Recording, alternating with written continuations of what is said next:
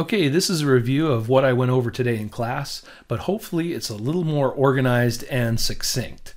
Okay, today we went over the OSI model, which is the Open Systems Interconnection Model. You can see right here. The Open Systems Interconnection Model was created by the ISO. The OSI is created by the ISO, the International Organization for Standardization, and it standardizes communication functions of a computing system. And I just grabbed that right from Wikipedia, basically. So it's a theoretical model or conceptual model for network communication in a layered hierarchical approach. There are 7 layers in the OSI model: the application layer, the presentation layer, session, transport, network, data link, and physical. Now you have to know these layers for your Cisco CCNA exam, and I always use a mnemonic: please do not throw sausage pizza away. Now I picked that up from one of my students the first year I taught this course 17 years ago. Please do not throw sausage pizza away. So this layered approach helps compartmentalize networking and the development of network applications and hardware into separate layers. So let's talk about those layers. Also, the OSI model is a theoretical model because what was actually adopted is the Internet Protocol Suite, also known as the TCP/IP Protocol Suite. And the TCP/IP Protocol Suite, we don't number the layers, we just say application layer, transport layer, internet layer, and link layer or network access layer.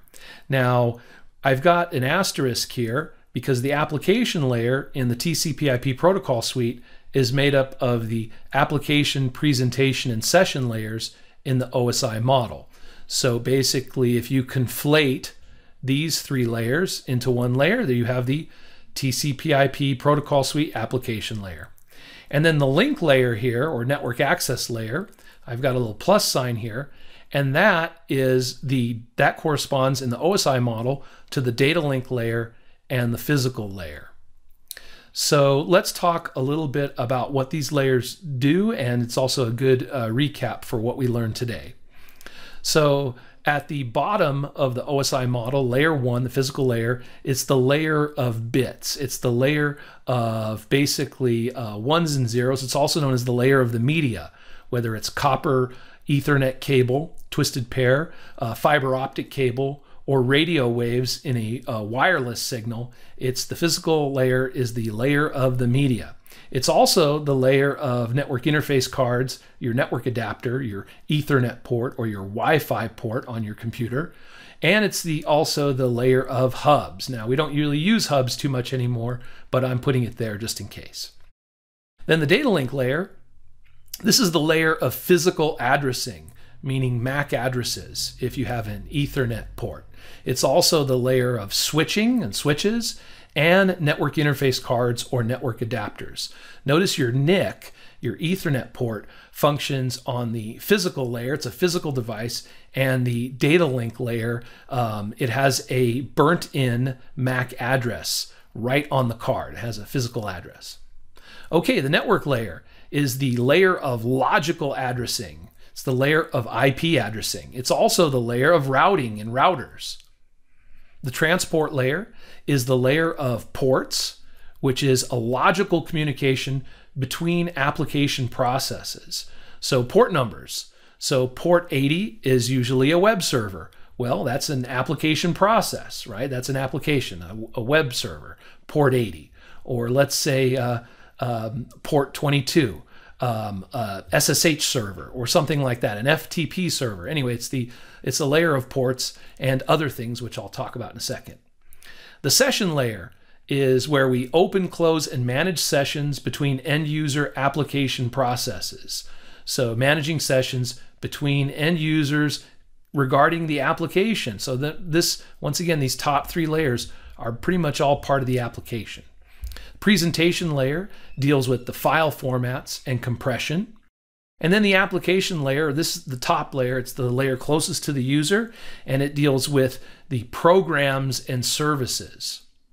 So what are we talking about when we're talking about some of these things here, let's go over it again.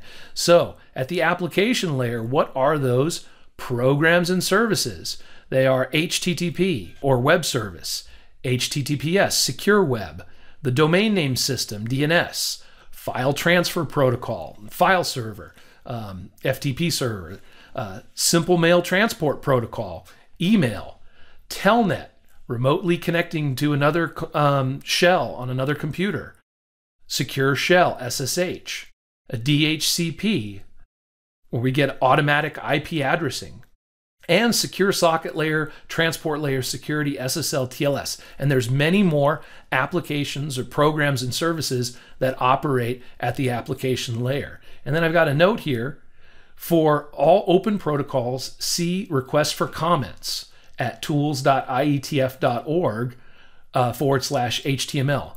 A lot of these internet protocols are open protocols that we can see the proposals for these protocols if we go visit ietf.org and look at the request for comments. We'll do that in a second. So this is the type of protocols that exist and the types of services that are at the application layer. At the presentation layer, I tried to find a protocol. So MIME types, file types are at the presentation layer. The session layer, real-time transport protocol or real-time protocol is at the session layer. This is for video streaming and voice streaming. And the SOCKS protocol. Now let's talk about these layers here. These are some of the bread and butter here. So the transport layer is the layer of TCP, which is a reliable connection-oriented protocol. This is the workhorse of the internet. UDP, the user datagram protocol, which is a connectionless, non-reliable, it's not a reliable protocol, but it's a lot faster and leaner than TCP. So TCP is reliable, but a little bit slower. UDP is fast and lean. It's a smaller protocol for faster communication. This is what you use for things like gaming, voice over IP, video, where you don't have to necessarily rely on the fact that every packet or every segment got to its destination. TCP, very reliable. This, once again, is the workhorse of the internet. Now, a lot of these protocols, like for instance, HTTP uses TCP, but DNS typically uses UDP. DHCP uses UDP, but FTP and SMTP, they use TCP. All right. At the network layer, the protocols of the network layer are IPv4 addressing. This is the internet protocol. IPv6, which is a newer standard for IP addressing. ICMP, which is what we use when we ping or send hello packets to a computer, and we do a ping and a pong and get a hello and a reply. And ICMP for IPv6, for ICMP version 6 for IPv6. It's also the network layer, the layer of IPSec and IP security built right into the OSI model. The data link layer is the layer of MAC addressing. MAC addresses, if we're dealing with Ethernet, it's also the layer of wireless Ethernet, Wi-Fi, and you could have things that are non-Ethernet related like DSL or point-to-point protocol, WAN protocols basically. And then at the physical layer, we deal with the encoding of ones and zeros, or the bits on the wire. So I've got some more information here. Another thing that we did in class is I took the students to YouTube and we typed in search for what is internet anyway. That's a pretty fun thing that we do in the class. And I recommend that you guys do that. Go to YouTube, put in a search for what is internet anyway. It's pretty amusing. Okay. TCP IP protocol suite, I've got now, instead of dealing with the layers in the OSI, let's look at the layers in the TCP IP protocol suite, the application layer, transport, internet, link layer. So the protocol data unit, or PDU, of the application layer is data. Now we have our data, let's say our email or our file that we want to send or a picture that we want to send. And then at the transport layer, that's where our data, our file gets broken up to pieces and then sent across the internet in different pieces. Those pieces are called segments. So the PDU of the transport layer is segments. And then the PDU of the internet layer are datagrams or packets, sometimes we call them. And at the link layer or data link layer, the PDU is frames. And I like my students to think of Ethernet frame, an Ethernet frame. So link layer, data link layer, we have Ethernet frames. Internet layer, datagrams or packets. Once again, the internet layer is the same thing as the network layer. The link layer is the same thing as the data link layer and the physical layer. Okay, and the transport layer is the same thing as the transport layer in the OSI model. So data segments, datagrams, and frames.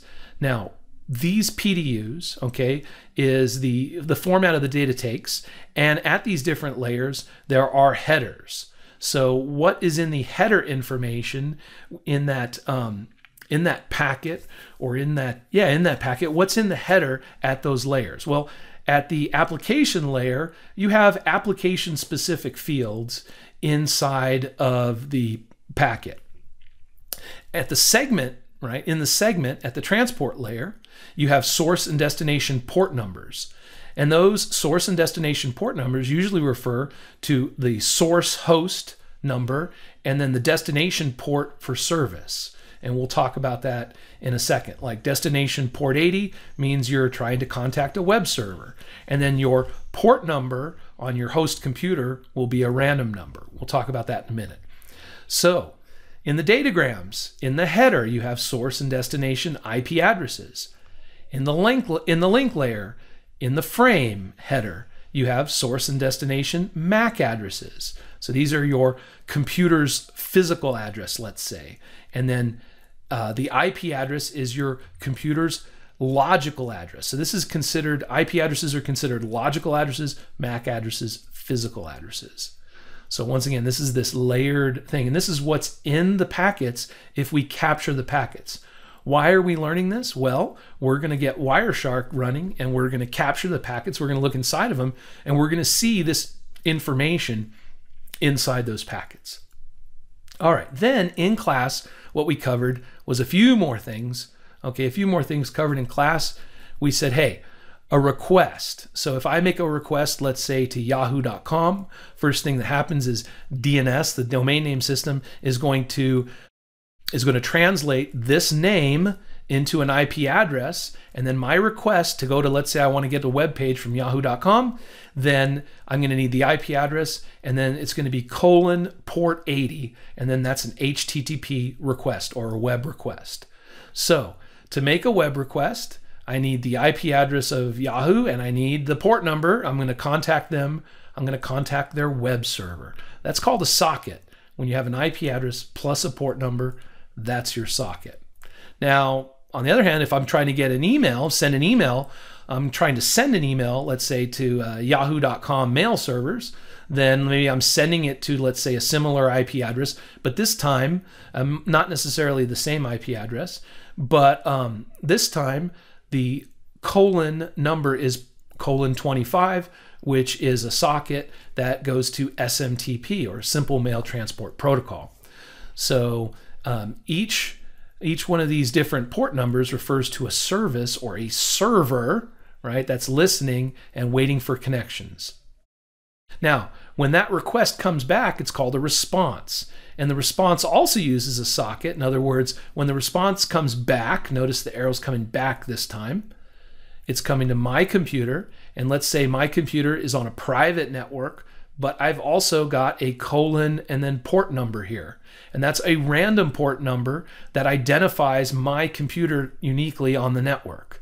So there's my IP address in this case, and I have another random port number that uniquely identifies my computer, let's say, on the network, right? So there's requests and responses. Notice these are the destination IP address and port number, destination IP address, port number, and then this is the source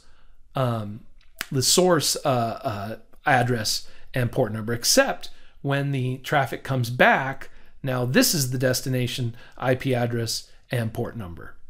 And I haven't taken into account, in class I also talked a little bit about NAT translation and how the router translates the addresses when it goes across the router firewall, and I talked about NAT firewalls, but I'm skipping that here. So just talk about destination addresses and the source addresses on the private network and the destination addresses on the public network. It does bring up the topic of private addressing. What's that? Private IP addressing, what's that? Well, anything that starts with a 10, like 10 dot whatever, you see here 10.116, anything starting with a 10 is private. It's not routable on the internet. It only works on a private local area network. Anything that starts with a 172.16, anything starting with 172.16 up to 172.31, and that means 172.20 or 172.21, those are all private. So that is a private address. So it can only be on a local area network. It's not routable on the internet. And then you may have seen this one before. Anything that starts with a 192.168 is private. So a lot of home networks will be 192.168.0. and then the host number. Let's say your host is 100 or 101 or 150. So anyway, that's private addressing. So let's take a look at some of these things here. So I've got here, what is the internet anyway? And then going to IETF and then request for comments. So I'll open up my web browser. And first of all, what is the internet anyway? 1994 Today Show, definitely it's worth, you'll have a hoot, a laugh if you watch this video of Bryant Gumbel on the Today Show asking everybody, what is the internet, right? What does this even mean? It's hilarious. And then I've got here, requests for comments. So this is the IETF.org, tools.ietf.org, and this is the request for comments for the Hypertext Transfer Protocol, HTTP 1.1, is obsoleted by 7230, 7231. And so if I go all the way to 7235 here, I'll get the most up-to-date revision of the Hypertext HTTP request for comments. And this is related to, this one's related to authentication. And if I go back, this one is, let's see here, related to caching. And so, and then all HTTP range requests. So these are, you can see it's multiple conditional requests. There's multiple RFCs for HTTP, and they get updated and sometimes obsoleted by newer ones. So this one obsoletes 2068, which was an earlier, let's say, standard, obsoleted by 2616, which is what we were just looking at. Now, what you can do is you can also just go here, and I'll just go to the HTML. So tools.ietf.org/HTML, and then you can search an request for comment number. So we're going to look up RFC 4838 and we'll get documents. And this is the request for comments for delay tolerant networking architecture. And this was, let's see here, Network Working Group VentSurf. So, and Google and Jet Propulsion Laboratory. And we'll take a look here. And it says, this document describes an architecture for delay tolerant and disruption tolerant networks and is an evolution in the architecture originally designed for the interplanetary internet. The interplanetary internet, we have a protocol. I learned about this from Laura Chappell at the WASC Cisco Academy Conference in the winter of 2019. It was a great talk and it was unbelievable, and I thought I would just share that with you here. And what else do I have? Oh, and there he is, VentSurf. So yeah, that's my hero. All right, thanks everybody. I'm going to make another video kind of recapping what we went over in class today.